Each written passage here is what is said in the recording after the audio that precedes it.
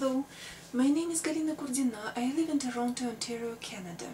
I am a victim of psychotronic mind control attacks since January 2006. I was labeled with psychosis and delusional disorder by doctors Gratzer and DF in June 2006.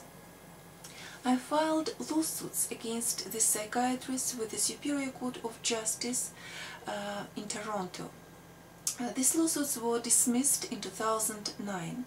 I filed appeals with the Court of Appeal for Ontario, and there was an appeal hearing on the 13th of April. I want to read you issues of this appeal hearing. Issue first. Did the trial judge err in finding that the issue before the court was not about the existence of psychotronic weapons? The issue before the court is about existence of psychotronic weapons. It is a standard of care of psychologists, psychotherapists and psychiatrists whether they admit existence of psychotronic weapons or not. Doctors Gratzer and DF answer in their affidavits that they do not assume existence of psychotronic weapons. If they do not assume existence of psychotronic weapons, it means that they do not read scientific literature in medical libraries, because there are thousands of articles in Medline Library, hundreds of patents and declassified documents about mind and body control. And doctors Gratzer, DF and Sugar were referred to this literature, but didn't want to find and read it. What desire of doctors Gratzer, DF and Sugar to study and use only DSM-4 in their work and neglect all the other literature in medical libraries may be called a criminal practice, but not a standard of care. It is impossible for psychiatrists not to read hundreds of journals and the latest research developments, because textbooks are outdated before they are published. If they do not assume existence of psychotronic weapons, it means they do not take into consideration possible influence of psychotronic weapons on psyche of people and label all people, sick and healthy, victims of psychotronic attacks with psychiatric diagnosis. If they label healthy people victims of psychotronic weapons with false psychiatric diagnosis, they fall below standards of care. Issue 2. Did the trial judge err in finding that the plaintiff just believed but didn't have proofs that psychotronic weapons existed and she had been the victim of them? Plaintiff doesn't just believe, but has proofs that she is a victim of psychotronic weapons. Dr. Steninger, duly qualified toxicologist, industrial hygienist, regulatory affairs and doctor of integrative medicine, writes in her expert reports that plaintiff has been experiencing the effects of specific electromagnetic and radio frequency fields being targeted since January 2006.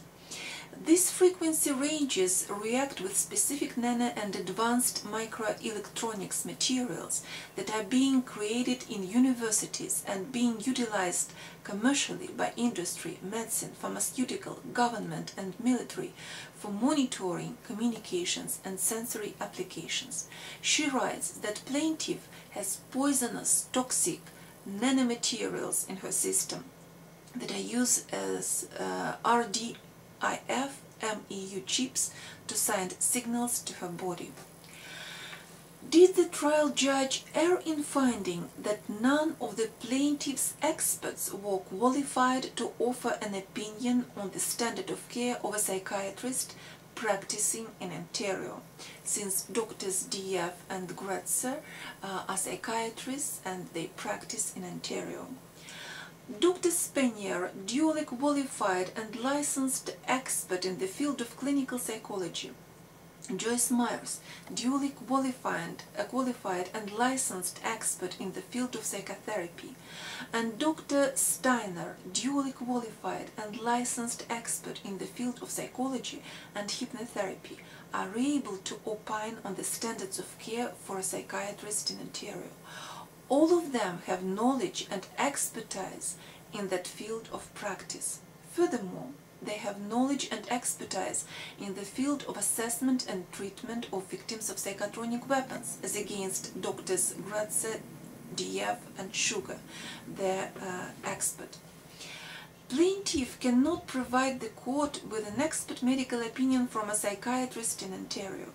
She was referred to psychiatrists in Ontario in 2008-2009, but they refused to see her for some reasons. Maybe they didn't want to testify against each other. Maybe there was some other reasons as well. Such a requirement, an expert medical opinion from a psychiatrist in Ontario, makes it impossible for plaintiff to provide the court with any expert report. I was referred to the Mount Sinai Hospital in 2008 to a psychiatric department of this hospital. There were several psychiatrists in this department, maybe 4 or 5, and all of them refused to see me. I was referred to a psychiatrist in 2009, and at the beginning he agreed to see me and asked me to go to my physician, family doctor, and to get a referral.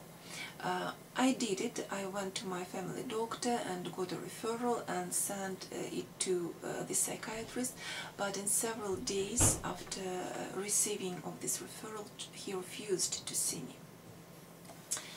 Standard of diagnosis for psychologists, psychotherapists, hypnotherapists and psychiatrists in the United States of America and Canada are the same, and there cannot be special standards of diagnosis of psychiatric diseases in the province of Ontario.